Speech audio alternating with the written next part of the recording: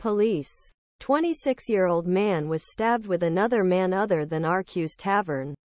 Allegedly stabbed during a discussion after debate on Thursday at 10.15 at the Marker Street. Was called to Robina.